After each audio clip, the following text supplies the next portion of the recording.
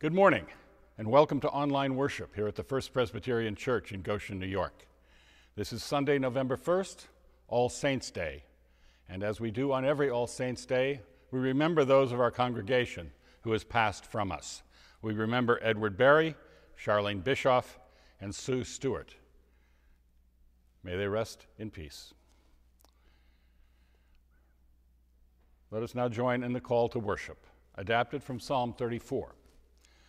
Oh, magnify the Lord with me, and let us exalt his name together. I sought the Lord, and he answered me and delivered me from all my fears. Look to him and be radiant, so your faces shall never be ashamed. The poor soul cried and was heard by the Lord, and was saved from every trouble. The Lord redeems the life of his servants. None of those who take refuge in him will be condemned.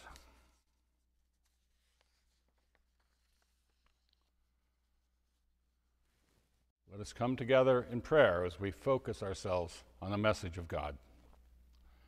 Creator God, you call us to love and serve you with body, mind, and spirit through loving your creation and our sisters and brothers. Open our hearts in compassion and receive these petitions on behalf of the needs of the church and the world. This we pray in Jesus' name. Amen. We all know how imperfect we are. And so does God. But as we confess to him, he forgives us as we forgive each other. Let us come together in our prayer of confession. Eternal God, our judge and redeemer, we confess that we have tried to hide from you, for we have done wrong. We have lived for ourselves and apart from you. We have turned from our neighbors and refused to bear the burdens of others. We have ignored the pain of the world and passed by the hungry, the poor, and the oppressed. In your great mercy, forgive our sins and free us from selfishness, that we may choose your will and obey your commandments. Through Jesus Christ, our Savior. And let us remain for a moment in silent, personal confession.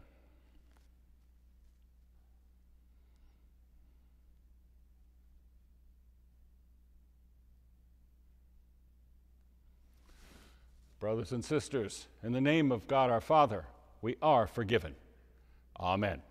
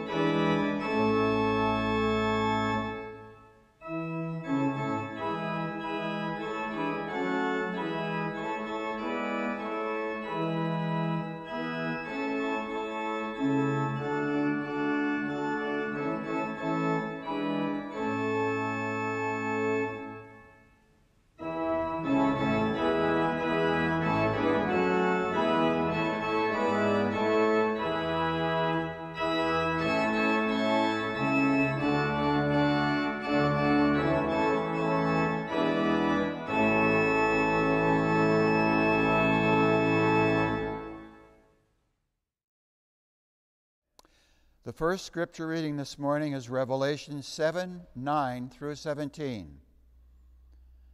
After this I looked, and there was a great multitude that no one could count, for every nation from all tribes and peoples and languages, standing before the throne and before the Lamb, robed in white, with palm branches in their hands. They cried out in a loud voice, saying, "Salvation belongs to our God, who is seated on the throne, and to the Lamb." And all the angels stood around the throne, and around the elders and the four living creatures, and they fell on their faces before the throne and worshipped God, singing, "Amen. Blessing and glory and wisdom and thanksgiving and honor and power and might be to our God forever and ever. Amen." Then one of the elders addressed me, saying, "Who are these, robed in white, and where have they come from?" I said to him, "Sir, you are the one that knows." Then he said to me, "These are they who have come out of the great ordeal. They have washed their robes and made them white in the blood of the Lamb. For this reason they are before the throne of God and worship him day and night within his temple. And the one who is seated on the throne will shelter them. They will hunger no more and thirst no more. The sun will not strike them, nor any scorching heat. For the Lamb and the center of the throne will be their shepherd, and he will guide them to springs of the water of life, and God will wipe away every tear from their eyes." The word of the Lord. Thanks be to God. The epistle lesson this morning is 1 John 3, 1 through 3. See what love the Father has given us, that we should be called children of God, and that is what we are. The reason the world does not know us is that it did not know him. Beloved, we are God's children now. What will be has not yet been revealed. What we do know is this: when he is revealed, we will be like him, for we will see him as he is. And all who have this hope in him purify themselves, just as he is pure. The word of the Lord. Thanks be to God.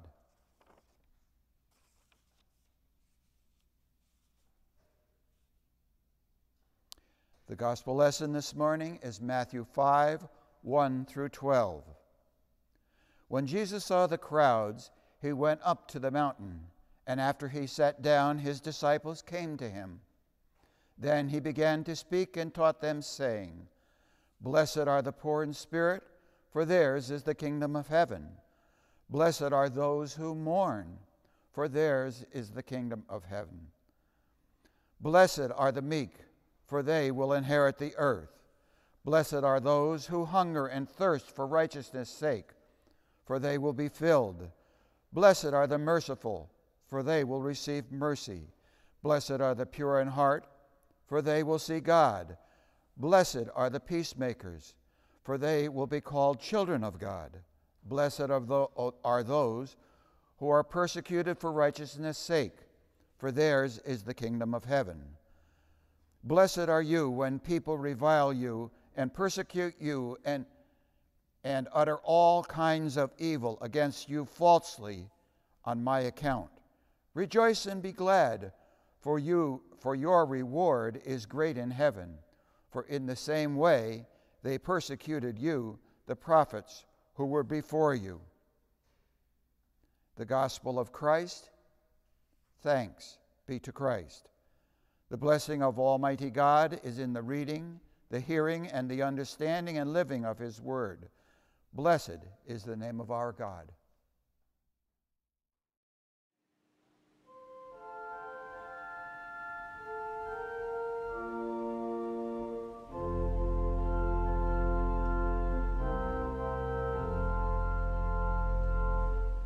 My life flows on in endless song above its lamentation. I hear the clear, though far off hymn that hails a new creation. No storm can shake my inmost calm, while to that rock I'm clinging, since Christ is Lord of heaven and earth. How can I keep from singing? The peace of Christ makes fresh my fountain ever springing. All things are mine since I am his. How can I keep from singing? No storm can shake my inmost calm, while to that rock I'm clinging. Since Christ is Lord of heaven and earth, how can I keep from singing?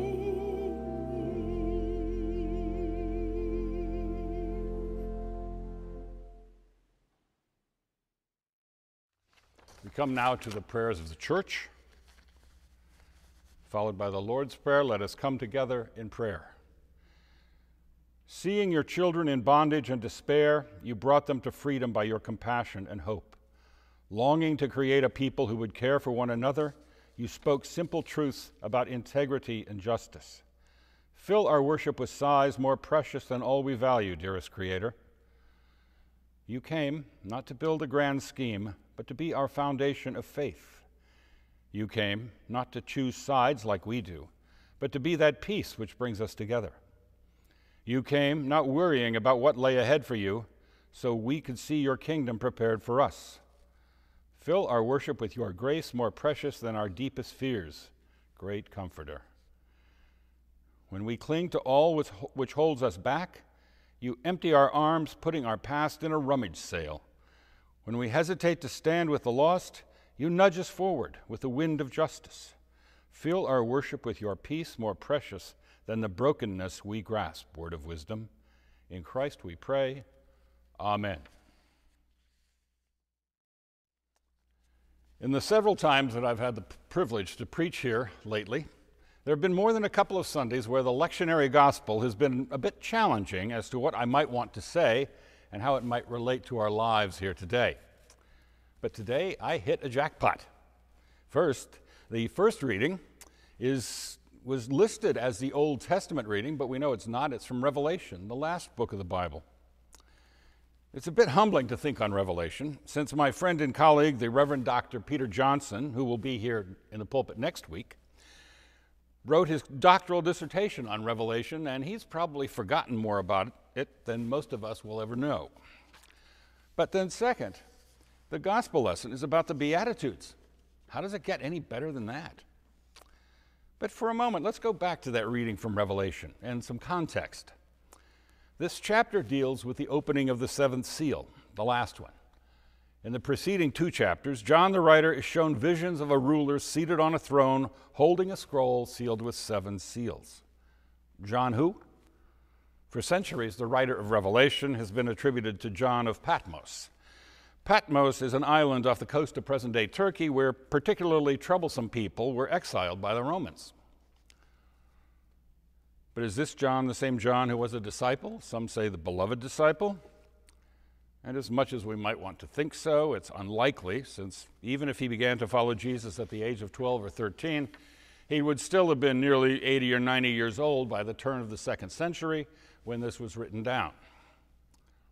Other scholars believe that it is indeed the work of the Apostle John and written much earlier. You want to be even more confused? We have these 3 letters of John, these 3 short books at the back of the Bible. Who wrote those? Probably someone who took the name of John as a follower of the apostle, since they don't resemble any of the other writings attributed to John.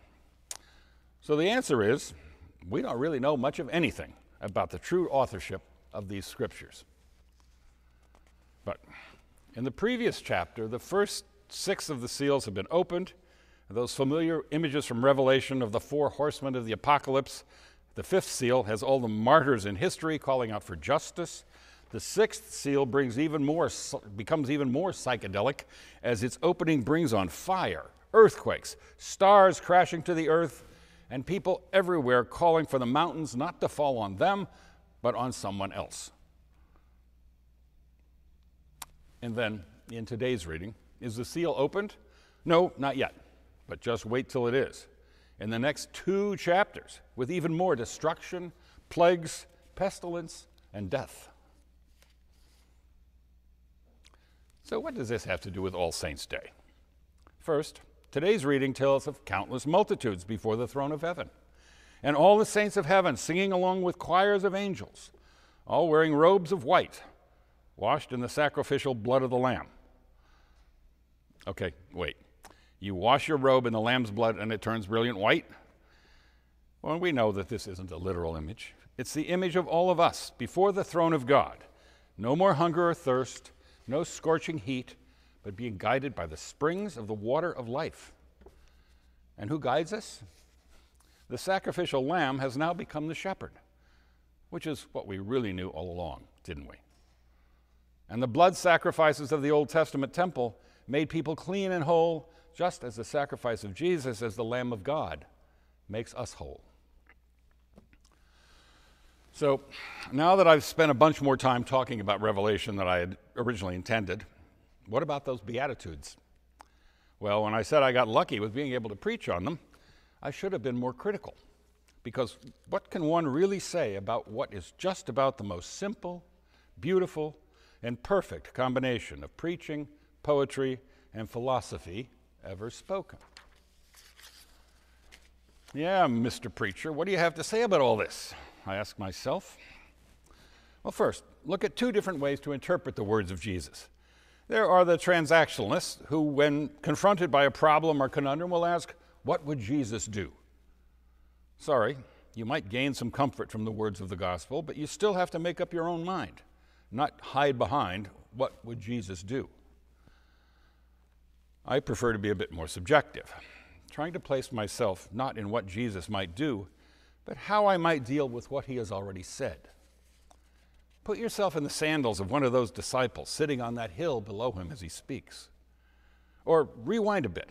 Be one of those disciples who comes to Jesus as he settles into the shade on the hill and tell him there are huge crowds gathering and he needs to move further up the mountain. So up the mountain he goes, and what is going through his head at this moment? What am I going to say? Well, perhaps. Or was this divinely set down upon his mind and he already has it just right? Remember, this is very early in the ministry of Jesus. He has recently been baptized by John, he's been tempted in the wilderness, and he has come along the shores of Galilee to summon his disciples. And according to Matthew, this is one of his first big moments. And being fairly new to this, I'm sure he's got some questions for himself. Believe me, I know all about being fairly new and having questions. So, what does he do? Put yourself alongside those disciples seated in the crowd, their clothes still smelling of the fish that they were selling only recently. Or what about those people further down the slope, straining to hear his words? Or somewhere in that crowd, we find ourselves, hearing these phrases and having them wash over us like a great wave. For a moment, take the one, blessed are the pure in heart, for they will see God. The noted Christian scholar and author C.S. Lewis said, heaven offers nothing that a mercenary soul can desire. It is safe to tell the pure in heart that they shall see God, for only the pure in heart really want to. And in our reading from 1 John, he says, all who have this hope in him purify themselves, just as he is pure. This hope in him is variously translated as faith. So here we are again at that central idea, that mystery of faith. But let's get back to the Beatitudes. According to Greek scholars, the meter and rhythm of the poetry of this passage is undoubtedly Greek in origin.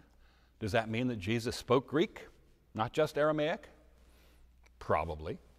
He was thought to have been pretty knowledgeable, and Greek had been the language of commerce and culture in that part of Israel for over 300 years. How could even those simple fishermen of Galilee tally their catch and ask for a fair price without knowing some Greek and just maybe some math too? And if Jesus followed Joseph into the carpentry trade, do you think there was much of a demand in a dusty little village of Nazareth when there were huge projects being built in nearby Capernaum and Caesarea? And if you went there to find work, don't you think that knowing some Greek would be helpful? And as the blessed are those who continues, what about those peacemakers called the children of God? We think of ourselves as the children of God, and we are. And again, the letter of John calls us out as God's children now. We are peacemakers, not just giving to our offerings for that cause in the autumn, but acting upon it. A simple case in point was our agreement to host the painted trotting horse on our lawn, the one about Black Lives Matter. Undoubtedly, the persons who smashed it into bits under the cover of darkness last weekend also think of themselves as the children of God. But we forgive those people because God forgives, not necessarily because we really want to. And that painted trotter has been glued and duct taped back together and will soon be back out there on our front lawn. The gospel passage concludes with, "Rejoice and be glad, for your reward is great in heaven." But we don't have to wait for eternity to see the kingdom, because it is in our midst. In the 4th chapter of Matthew, Jesus proclaims the kingdom of heaven is at hand. And that kingdom is any place where God reigns. That vision of the kingdom of heaven comes to us whenever a person has faith and truly believes in the love of God and the grace of Jesus Christ. My brothers and sisters, I have shared these thoughts and words with you this morning by the love of the Father, the grace of the Son, and the healing power of the Holy Spirit. Amen.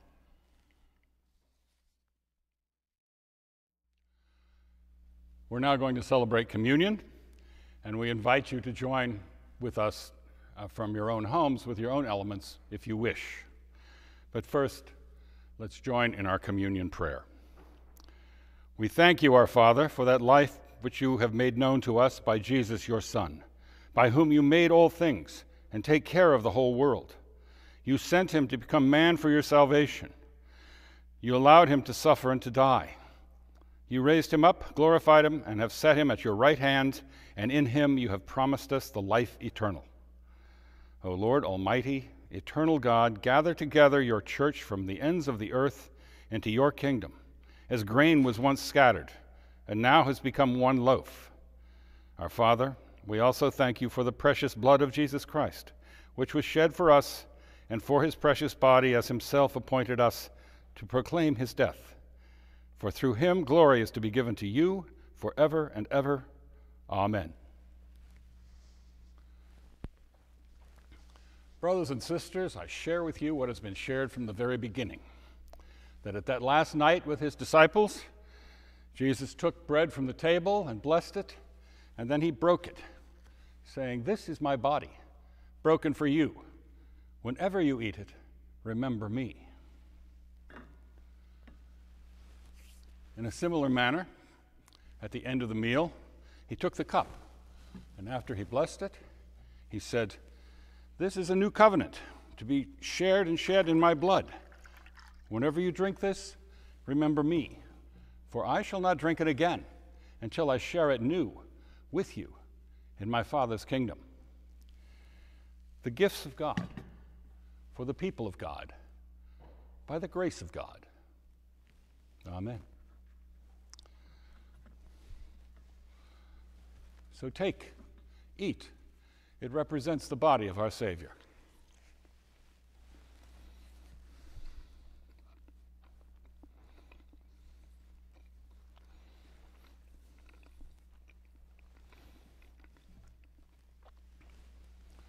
This is the cup of salvation, shed in Jesus' blood.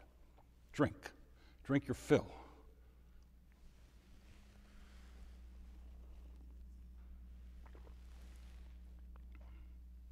And know that all has been given for you by the grace of our Lord.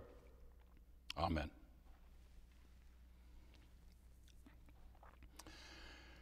Let us pray.